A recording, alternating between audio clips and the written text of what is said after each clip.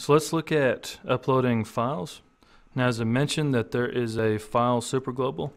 So I'm going to go ahead and output that here as a second array so that I can see what's being submitted.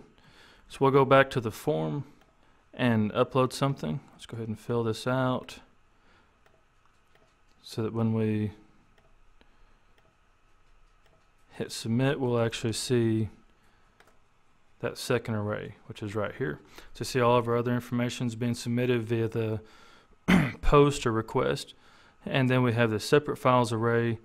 It's using picture because that's the name of our file down here, or of our input type. And then we have several bits of information in this subarray that are being submitted. So name, of course, is the original name of the file that was being uploaded. Type is the type, it's the MIME type of the file being uploaded. Temp name is where the file is temporarily being stored on the server right now. Since we haven't actually done anything with it, it's just stored in a secure area. And then the error code, we got 0 because it uploaded fine, but there could be other error codes telling you that it's a partial upload or that you can't write to the temp folder or something like that, and you'd see an error code there for that. And then size is the number of bytes in the file.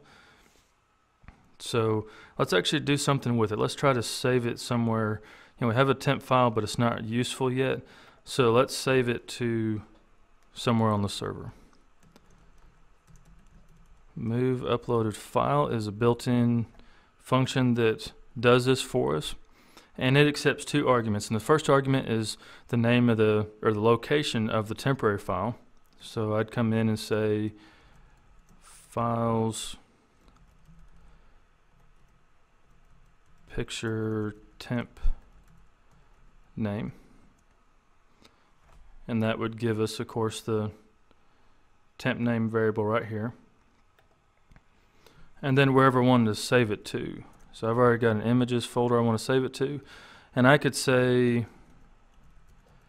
give it my own name, or I could come in and say, okay, I want to keep the original name, and so I could come and say files picture and name. So now when I save it, it's going to, or when I run this, I'm just going to refresh it because we've already submitted. And you don't see any output, but if we switch over here to images, which is where we want it to save, we see that it saved it as rex.jpg right there. So that's the basics of uploading files. If, as you notice, that we have this MIME type here, and we can use that to check that they upload the right type of file. If we're expecting a PDF or a JPEG or a PNG or something like that, we can check, but we can't always rely on it as being absolutely correct because that could be spoofed.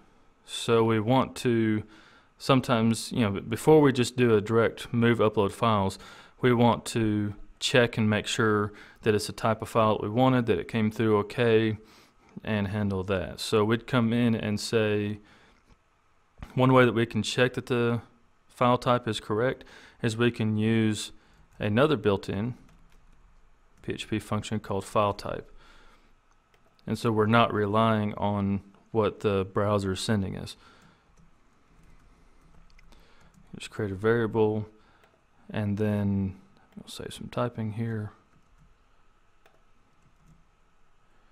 Undo that. Actually, I'd want to use the name.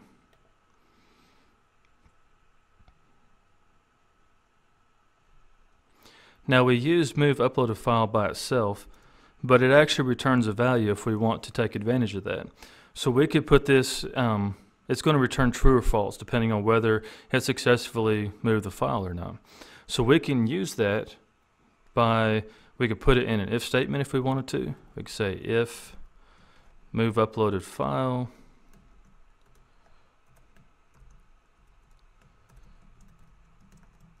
else do something else. So in this case, we could actually come in and say echo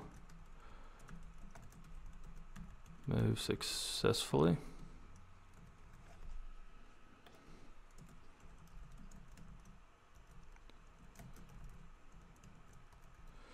and do something like that. So now if we were to go back and re-upload it, we'll see that file type actually failed. But down here we'll see moved successfully. So that means our file did upload. Let's try this. I may have misspoken on that.